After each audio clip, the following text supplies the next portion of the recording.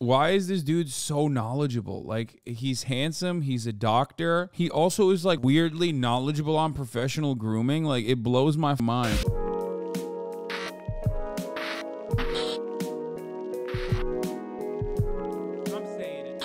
It's time to wash the flu. Hi, puppy. So this is one of the Bengal Newfoundlands. I'm trying to be like that guy that shows the cats on the TikTok. Oh, he's too heavy. Okay, you ready? It's time. Okay, y'all suck. You said Dr. Mike got a fucking Tibetan Mastiff too. This is a new feed. This is a Newfoundland. You're stinky. I took you out in the rain. You were running around the field. Let's go in. Oh, look at that. Oh, God. Oh, my Lord. Look at that. This is what I'm saying, though. This dog, holy fuck. That's a big-ass dog. Bath time. Excellent job. Bear's really easy to wash, actually, because very well trained, though. Holy fuck. He's just, like, down for anything. But I like to... Based on this view, this dude lives in an 8-figure apartment. Yeah, you know what's funny about this? Like, Dr. Mike's apartment, this apartment that he's in New York City. I mean, he has 10 million subscribers, of course. But this apartment in New York City is more expensive than my house. Tell him, like I do with my patients, all the things I'm gonna do before I do them. So Bear, the first thing I'm gonna do is turn on the water. Then I'm gonna wet you. I'm gonna get you very wet. Then once that happens, I'm gonna get the shampoo and I'm gonna lather you up. Once you're fully lathered, I'm gonna make sure I get all ends washed of you, from top to bottom. Do you agree? High five if you agree. Okay, you agree, good. The problem with this water is sometimes it has really bad control over temperature. So I wanna make sure that it's not too hot, because for dogs, hot water is no bueno. See, he's doing the anxiety yawns. Craziest thing about Bear is that he looks huge when he's all poofy. Dr. Mike's dog is a certified therapy dog and can work in a hospital. That's so far. When he starts getting... No, this is an incredibly well-trained dog. Wet, he's actually really skinny. Bear, how are you feeling about this? He's such a great dog owner. Holy fur shit. Is actually a little oily, the top layer, so it prevents water from getting in. Bear, can I have a kiss while I wash you? Thank you. So you gotta be careful when you get dog shampoo like I did. I got the one that's concentrated, so you're gonna need to dilute it pretty heavily. Okay, this is your shampoo. All right, oh, it's so heavy. This is the version of a dog sponge. So you wanna introduce it to the dog so he feels safe with it, lets him smell it. I mean, Bear's really laid back, so it doesn't matter at all what you do with him, but okay, now we wash the What a well-trained dog. Deep into his skin folds. The good part about this rubbery thing is it does a good job at getting through the fur, even knots. Are you ready for all this care? Yeah, man, I've done this already. Also, Dr. Mike will probably go to a groomer normally. This is for YouTube, you know what I mean? Which makes sense. This is an awesome video. He trained the shit out of his dog and he wants to show it off a little bit. Also, when you do this with your dog, it should be a fun thing. So like bringing your dog snacks is great. Bear, do you want a snack?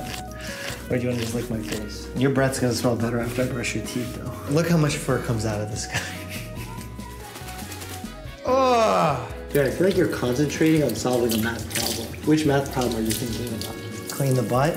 He doesn't like that? Good boy, Bear. Good boy. Oh my God, look at this. Dr. Mike got canceled before for saying obesity isn't healthy. That is first of all, that is the most doctor thing on the planet to say. And secondly, it's true. Yes, it's not healthy to be obese. Like, I don't believe that that's what he said. Okay? And also, again, saying obesity is not healthy. Like, doctors are literally the most fat phobic motherfuckers on the planet, followed set closely by EMTs, okay? Straight up. So, like, doctors are incapable of not being fat phobic. And in many ways that actually completely are outside of the bounds of like medicine. Nurses too, yeah, but EMTs, especially EMTs, because they go on call and routinely have to carry people, so they get like even more fat phobic than they would be. You know how many overweight EMS providers there are, Lamau? Yeah, certainly. There's hella overweight nurses too. The fuck do you mean? You know how many? Do you know how many like fat nurses exist? Yeah, that doesn't stop them from being fat phobic. I had a raging eating disorder as a teen girl. My doc congratulated me on losing 60 pounds in 2 months. No concern at all. That's insane. Also, I doubt that he got canceled for saying obesity is not healthy, which is true. There is truth to that. But like I said, these fucking doctors are incredibly fat phobic. If you didn't know that. What about gay dudes in WeHo? Doctors are more fat phobic than gay dudes in WeHo. I have a special like ShamWow-esque product here where you can actually put your hands inside of this and just hug your dog like it's a giant little loofah. Giant little loofah. Look, it's like he's being born. And I want to do this as much as possible before he starts flicking it off all over the place. Okay, he did it. Nonetheless. Wow, this is soaked already. Then I have the next ShamWow dog towel. These are super absorbent, so they do a great job at holding the water and pulling the water off your dog. Okay, come on. Oh. You see the floor is already soaked and he just... Dr. Mike responds to the fat phobia claims. I really want to like Dr. Mike on YouTube, but he really has some fat phobic tendencies. He's actually a fan of intermittent fasting, which is unbelievable to me considering he's a medical professional. Wait, what? Wait, why would intermittent fasting is not unhealthy? What the fuck? In his most recent video, he talked about gastric bypass surgery being good for long-term weight loss. And just in general, he's talked about obesity and quote-unquote watching what you eat. He's done videos where he tried certain fad diets for 30 days, but I've never watched them, so I don't know where he stands on keto, for instance. Anyway, it just goes to show that even doctors can still learn a lot in their own fields. I have to respond to this, as well as many of these comments. Let's get into it.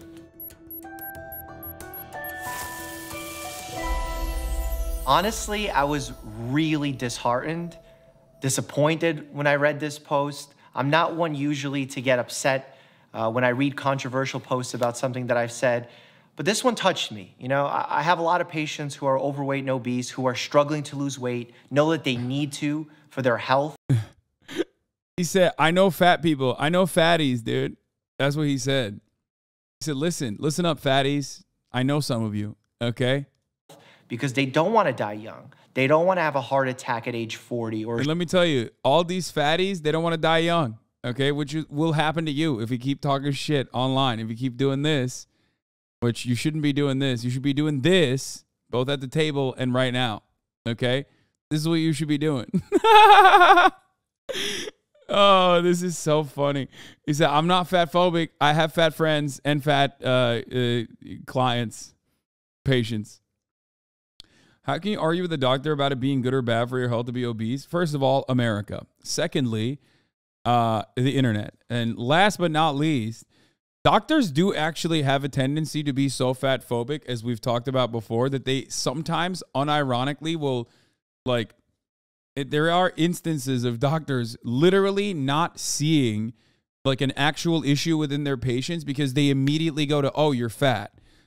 Which is additionally funny because 60% of America is fat. So like modern doctoring in America probably needs to overlook your fat examination because sometimes motherfuckers just have cancer. Okay. And like, yes, losing weight if you are morbidly obese will help with your cancer treatment even. You should probably still focus on the cancer thing or any other issues that they might have. Not saying that this is what Dr. Mike is doing. I'm sure Dr. Mike doesn't do that because he's a YouTube doctor. So YouTube doctors who also have like actual patients are way more considerate and way more fucking cutting edge with their understanding of medicine. I myself am a YouTube politics guy, so what the fuck do I know about medicine in general? I'm just simply telling you that doctors do sometimes have a tendency to hyper-focus on their patients being overweight, which is ironic because, yes, it is technically true that, like, if you are obese, morbidly obese, like, that's going to cause you issues. So, like, being sick and then on top of that, being obese makes it worse for you versus, being sick and being skinny. There's a big push now to educate doctors on how to talk about weight loss in a more productive way. I'm sure Dr. Mike is fairly nuanced and kind to his patients. It's the older docs that are dismissive and more brutal to their obese patients. Yeah. 42% of adults are obese, but 73% including overweight. Yeah. Dr. Mike has a video on the fat false diagnosis / fat phobic bias. Yeah, like I said, there's no fucking way. There's no fucking way Dr. Mike doesn't know all that shit and hasn't addressed it before. But yeah, it's this weird predicament though, because it's this weird situation because like on the one hand, yes, doctors 100% need to overlook or like look beyond obesity as like the main marker. But also on the other hand, they're not wrong when they say that like, yeah, losing weight would lead to less issues. So it's this weird double bind where, you know, just do the doctoring, which is like beyond the obesity situation. Like I said, this is not about Dr. Mike. This is just about this is just about doctors in general, you know? Why did this dog stream turn into a Dr. Mike stream? Because Dr. Mike is a newfie and he's a very good dog Bear, you happy? trainer. Yeah. Who's happy? Hang out here for a second. Tell me this doesn't look like the twin turbo back end of a jet. You might look at this contraption. Okay, that shit's like a professional groomer equipment, which I should probably order as well. And say to yourself, why? It's selling me. Dr. Mike is selling me, dude. Bro, this dog, literally, this was how she was yesterday too, where she basically doesn't do anything for the entire day. She just like floops around, okay? She'll walk from one spot to the other and then just plop her entire little but also kind of relatively large body onto the next cold spot on the ground. But it's so funny because like she does it like she's been, you know, she had such a busy day. Now, I know that's like puppy tendency, right? I know that that is like a big part of how puppies are. But it is so funny that like she's just like, oh man, I had a long, hard day playing with this chew toy for like 3 seconds. You know what I mean? Get her a cooling mat when she stops teething. Yeah, I'm going to do that. She's working hard at being cute. Yeah, no, literally. She's like, fuck, man.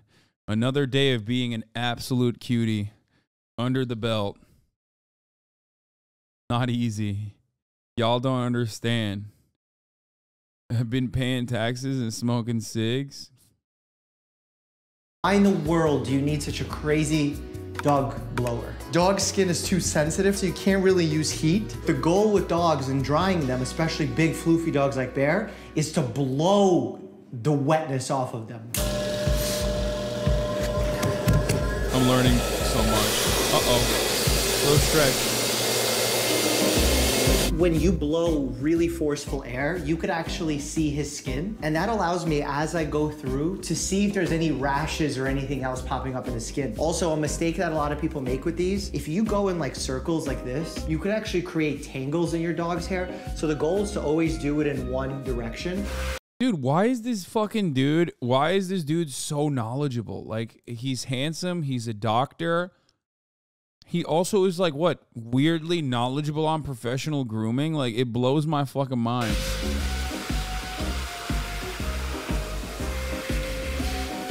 Oh, my low back. Oh, the tail stays wagging, right? The tail stays wagging, yeah. This is like a shearing blade. It's a comb, but on the other end, it's really sharp. So when you're going through his floof, it could actually take extra hair out and tangles out. A lot of dog groomers will avoid using these because some people... I'm like 24 years old. No, he's not. He's like, literally, I think he's my age, right? Let's look. Dr. Mike age. Oh my God, he's like only a couple years older than me. Fuck that. Yeah, he's 2 years older than me. God damn it. Fucking guy. He's so successful and handsome and doesn't even look his age. Overuse them and start like ripping hair. Like, this motherfucker is 33. Look at him. Look at me. Like, I'm 31. You know what I mean? I look like shit. Out of their dog, so you have to be really conscientious about how you use this. Get a newfie, they said. It'd be fun, they said. When hair clumps together on a dog like this, oxygen and air stops being able to pass through it. The dog becomes more vulnerable to skin infection. Camille Art, thank you for the 5. Get the subs. I had a groomer for about a year, and then they just started jacking up their prices to like $600, even though this takes only 2 hours. I mean, they do come to you, but then their scheduling system was a mess. and I actually enjoy doing this. The only negative part about this is obviously the hair everywhere, so you have to vacuum after. And then also the fact that my water pressure sucks. But otherwise, it's great. It's very therapeutic. It's probably why like moms or dads play with like braid their children's hair. It's like, it's fun for them. And you also see that in other primates. I think monkeys love grooming each other too. I feel like I'm a monkey right now, grooming a bear. Interspecies. Bro, it's because you're making them work 3 hours, 3 dogs in a single hour. Grooming. Do you think he likes it though? Look at this guy. Who's he talking to? This is a wire brush. It's like good for finishing his coat, but Bro, this dog, I don't know. Is this like Newfie behavior? Are they like this? Because like when I used to wash fish, he would freak out, dude. He would fucking freak out, dude. I also use it in between to sort of get some of the smaller tangles out before I go with the bigger brush. Didn't he get bigger? It's because he gets floofier.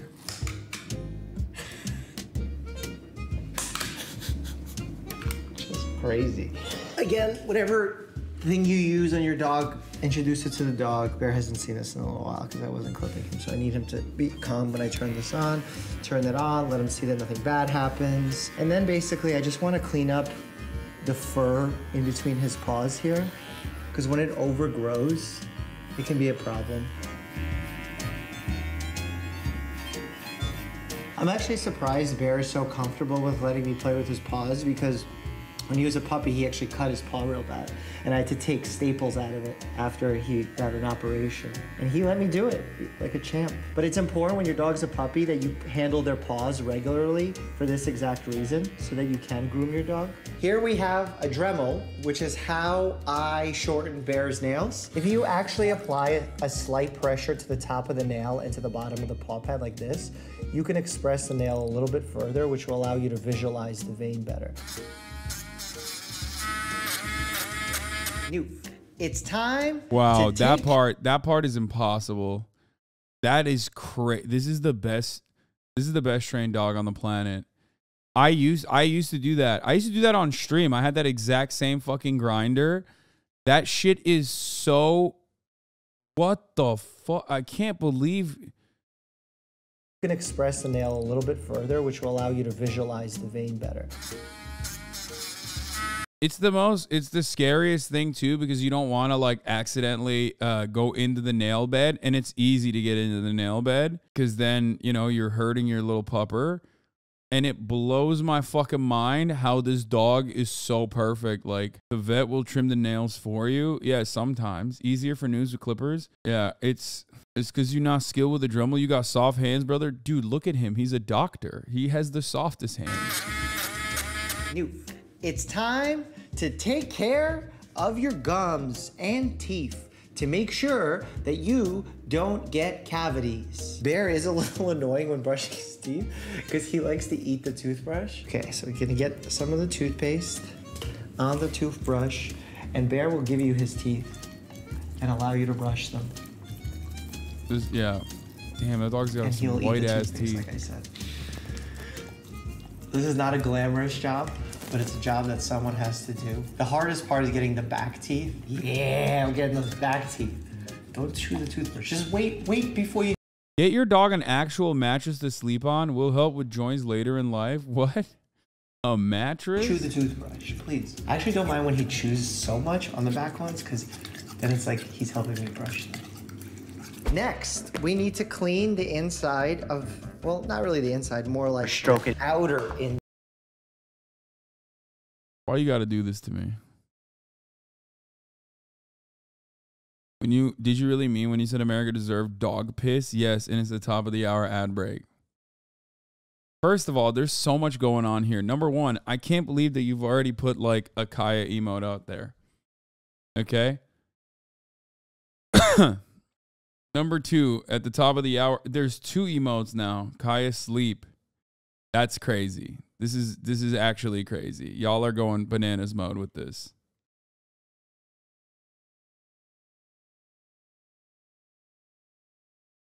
Look at this.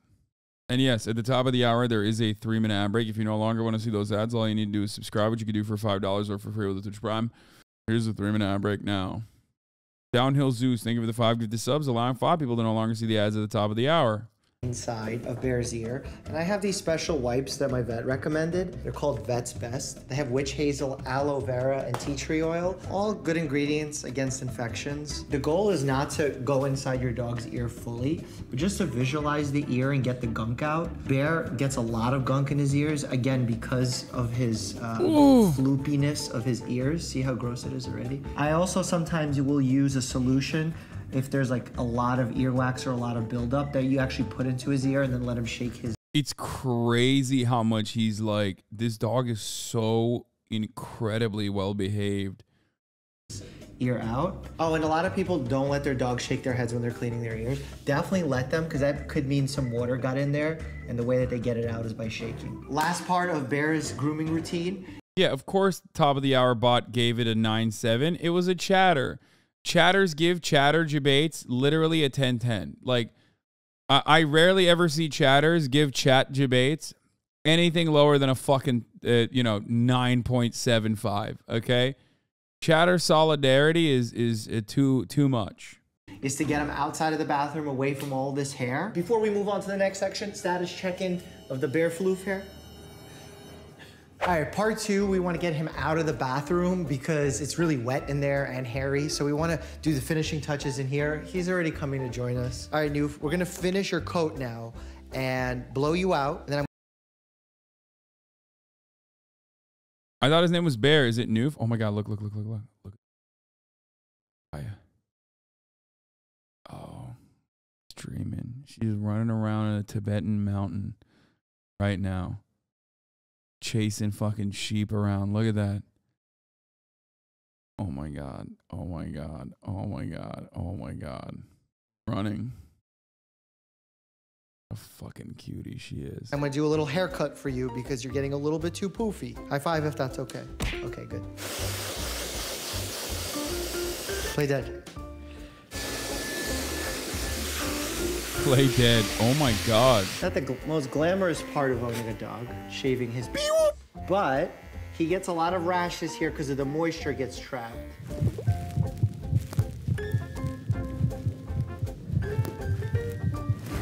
Isn't this incredible, Dad? Well, how would bears survive in the wild? That's my question. He would get so matted so quickly on his first day of being wet. He would get skin infections galore. I think this is already more fur than we had in the bathroom. Yeah, this is your favorite part. I know. The least glamorous. Yeah, I'm not going to lie. I totally understand why a groomer would charge $600 for this. Like, the fuck, dude? Like, this is a 3-hour process. Like, it's nighttime now. It might even be longer than a 3-hour process, dude. What the fuck? That is a fuck ton of, oh my gosh, he's kicking. That is a fuck ton. No, this is not weekly. No. Don't be crazy. No. This is a big thing. You probably, I don't know how Newfoundlands work, but pretty sure like if you brush him once a week. Also, no shot, he doesn't have enough to pay that price. Lol, motherfucker's a doctor and a YouTuber. Yeah, no, I'm sure he does. He just did this for the content, probably. I assume he has no time. Newfoundland should be groomed daily. It's fucking insane. What? Yeah, also he makes, yeah, he said he likes it, so he probably does it every now and then if he has time to do it, which makes sense. I mean, he clearly has done it a lot. This is like not a one-off. Like, he knows how to fucking groom this dog really well, especially, you want to know how I know he did it himself? You want to know how I know? Newfoundland owner here, I have to do this twice a day to my baby boy. Yeah, y'all are crazy then. Okay. I know he's done it before because of the way he used that Dremel. That is an experienced man, okay? He knows that he needs to trim the dick hair because all dogs with long coats will trap a lot of moisture in their coats when they get wet, or trap a lot of moisture, and then they'll have a lot of skin problems. So he's right. You do need to fucking groom these dogs a lot. I don't know. It's just crazy that I'm kidding. I don't have a dog. Fuck you, man. Take a second off. Part of having a dog here. He's looking back at me as I do it. Yeah, clean my butt. Gotta keep the back area hygienic. Right, Noof? Look at the shine on this coat. This is a healthy mammal right here. How do you feel? You smell nice? Who's happy? Who's happy? Come give me a hug. Yeah, you're happy. Yeah. Your breath smells nice. All right, the floof is clean. He's dry. Dude, Dr. Mike is such a fucking dreamboat. It's crazy to me. He is such a fucking dreamboat, dude. For the most part, he's happy. Look at how much fur leaves this animal. And honestly, if I sat here brushing him for another hour, probably I could double this. But as you can tell, it's pretty easy to groom a dog that behaves well. So it's important to handle your dog early, get them used to you being the owner and playing with them and cleaning their ears and their teeth and their paws, because then it becomes a rewarding experience for the both of you. That's why Bear's a happy pup, right? Yeah, good boy. Check out Bear's video when I first got him. Click here to check that out, and as always, stay happy.